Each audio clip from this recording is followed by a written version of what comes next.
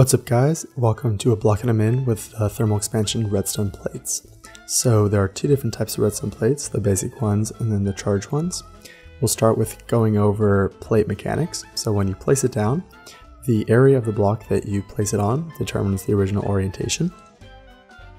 To switch to the orientations, you can right click with the crescent hammer, and to open the GUI, you shift right click with a multimeter. The charge plate GUI is more simple. It only has one button that toggles between charged players and items and charging players only. The redstone plate GUI is more complicated.